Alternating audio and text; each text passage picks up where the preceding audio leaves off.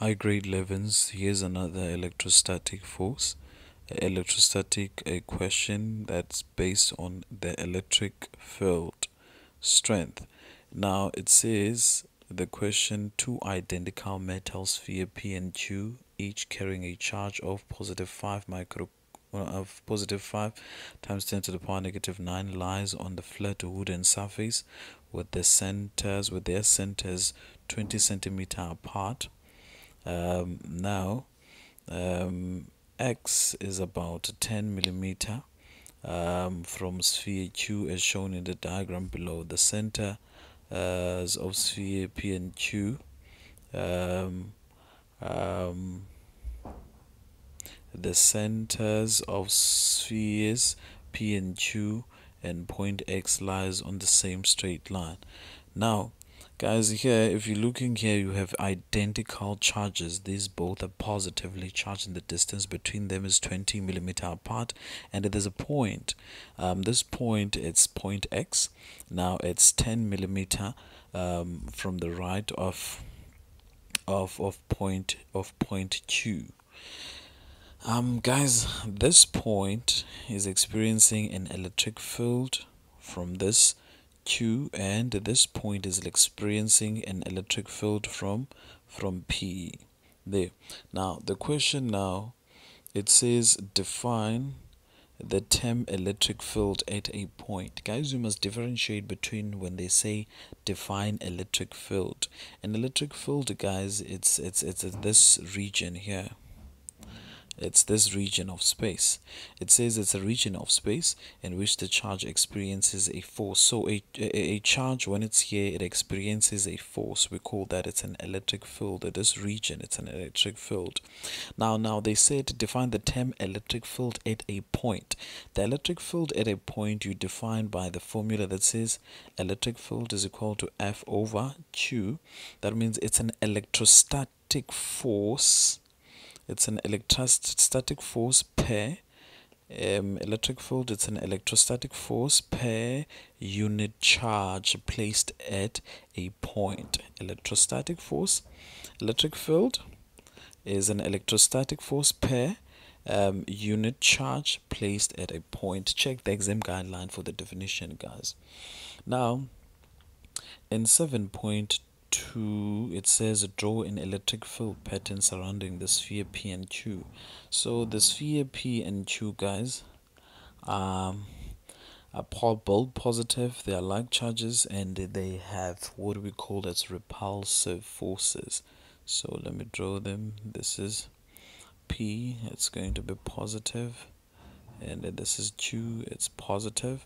So guys, I'm not very good when it comes to drawing this one, but drawing this one is very important, guys, that you make the spheres to be identical, and the electric field pattern, they have to be uniform, and the field lines, they must touch the centers. You see it's touching the center.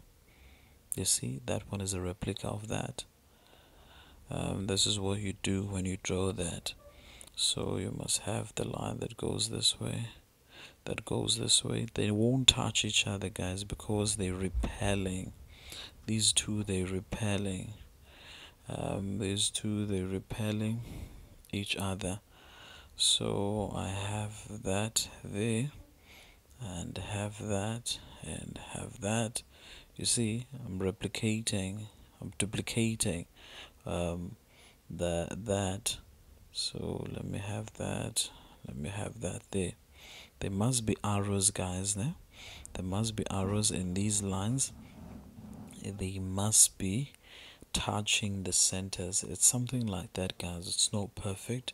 Look at the textbooks, how they draw it. How is it drawn? Now in 7.3, it says calculate the magnitude of net electric field at point X. Now, as I've mentioned, this point X is experiencing an electric field from Q. We're going to calculate that, and point X is experiencing an electric field due to this one. We're going to calculate that, right? So what we're going to do now, we're going to calculate the electric field for both for that X experiences. So it's 7.3. So an electric field strength of what?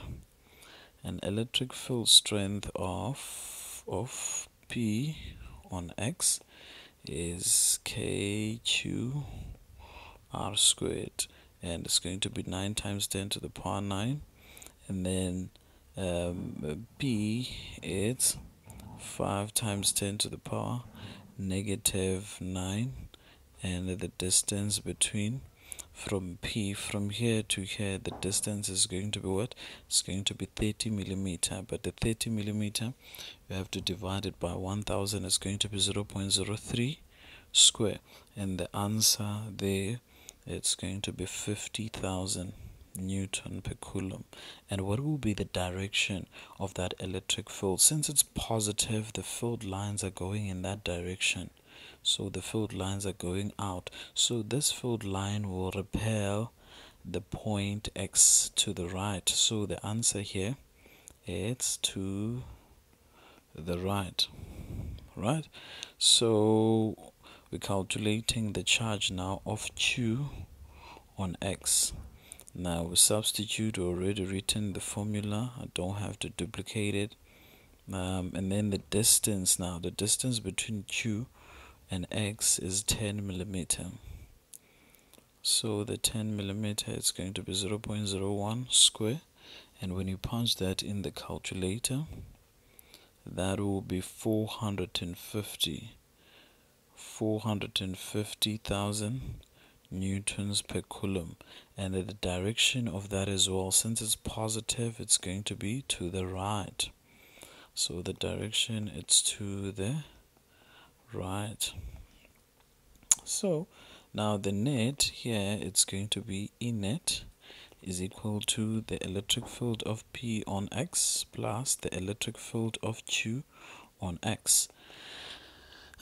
Since they're both going to the right, so they be positive, so it's 50,000 plus 450,000, so it's going to be 500,000 newtons per coulomb, and the direction is to the right because it's what? It's positive.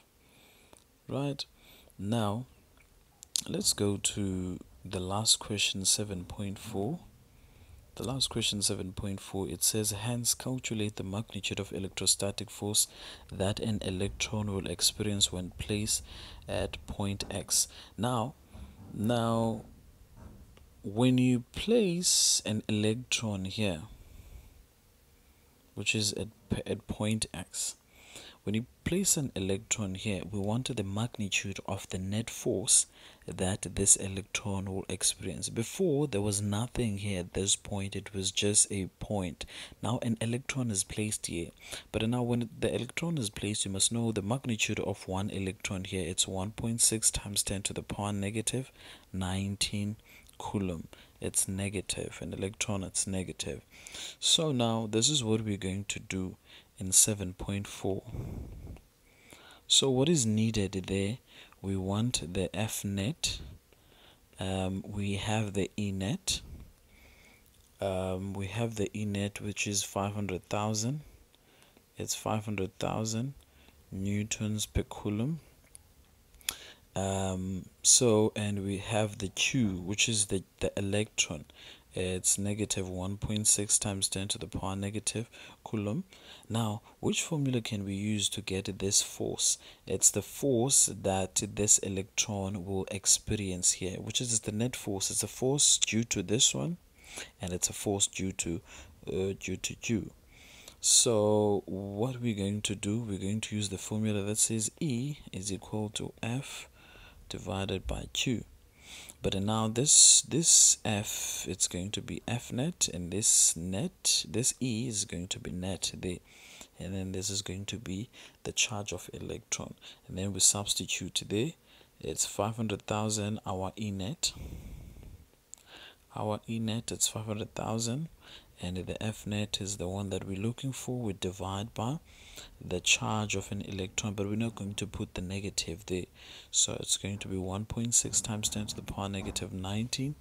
And then the answer here, it will be, when you punch it in the calculator, it will be, when you cross multiply your F net, therefore your F net will be equal to 8 times 10 to the power negative 14 newtons. That's the force, and that force is positive. That means it's going to the right. I hope that makes sense, guys. Please do this by yourself, and then you play the video, you pause the video and play the video